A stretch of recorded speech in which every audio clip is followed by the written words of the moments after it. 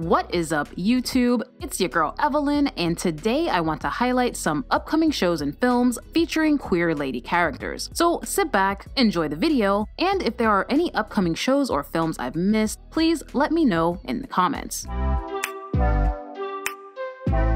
The awkwardly charming and hilarious dramedy Feel Good is back for its second season, and I could not be more excited. If you caught my best lesbian shows you're not watching video, then you already know how good this show is. And judging by the season 2 trailer, it's about to get even better. I wish I could just start fresh, but I just keep replaying the past.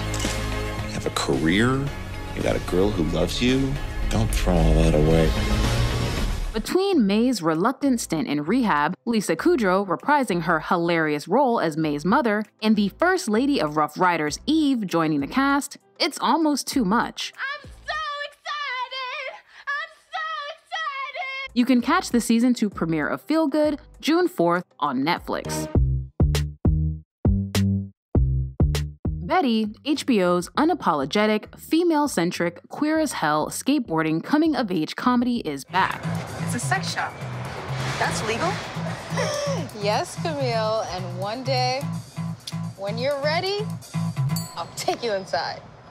How will I know when I'm ready?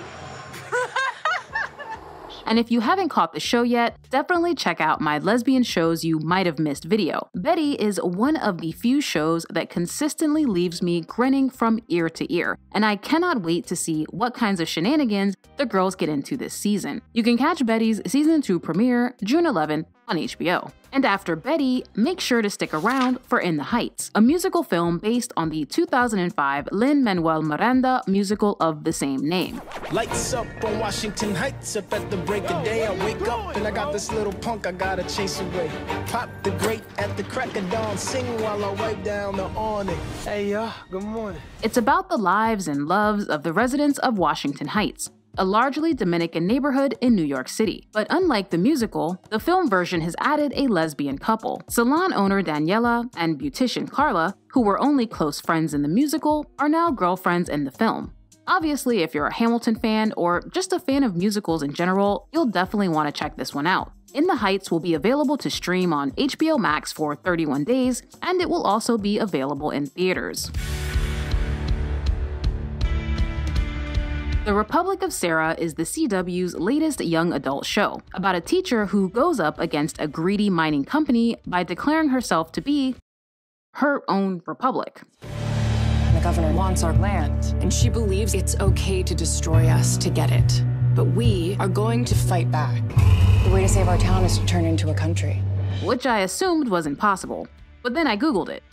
And it's a thing. While Sarah herself isn't queer, her roommate AJ is a lesbian. And although I'm sure most of the plot will be about Sarah and her republic, I wanted to shout out the CW because they really are the most consistent network when it comes to LGBTQ representation. You can catch the series premiere of The Republic of Sarah June 14th on the CW.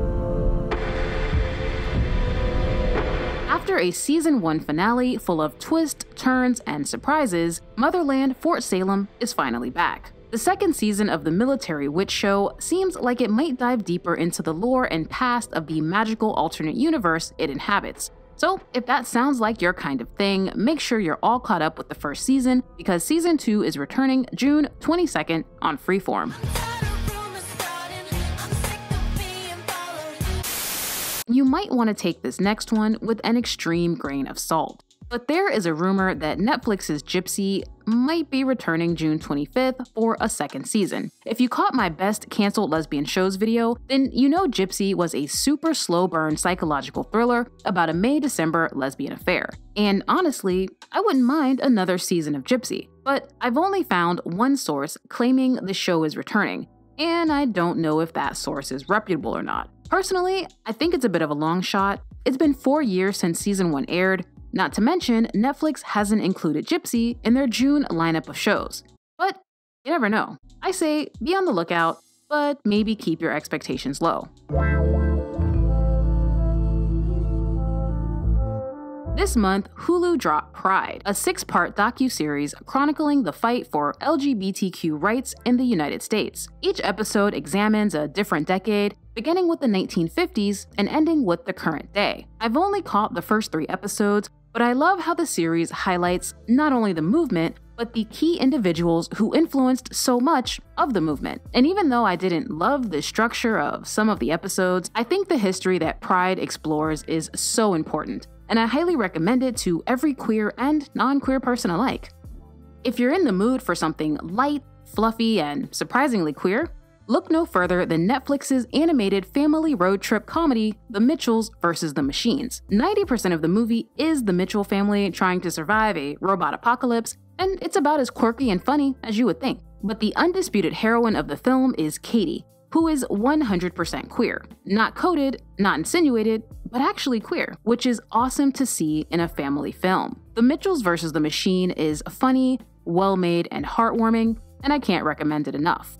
And rounding out this month's list are 2 Peacock originals featuring queer characters. The first is Girls 5 Eva, a show about a one-hit wonder 90s girls group who becomes popular again after a hot new artist samples one of their songs, and at least one of the group's members is a lesbian. The second in Peacock's queer lineup is We Are Lady Parts, a show that chronicles the highs and lows of a Muslim all-female punk band.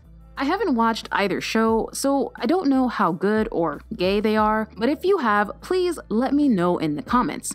And speaking of comments, be sure to check out the pinned comment on this video for a list of shows featuring minor queer characters that are also returning in June. These are shows that I don't watch and don't know much about, but if you're interested, you can definitely check them out. And that is it for the list. I want to give a quick shout out to my newest patrons, Tiffany, Julia, and Melissa.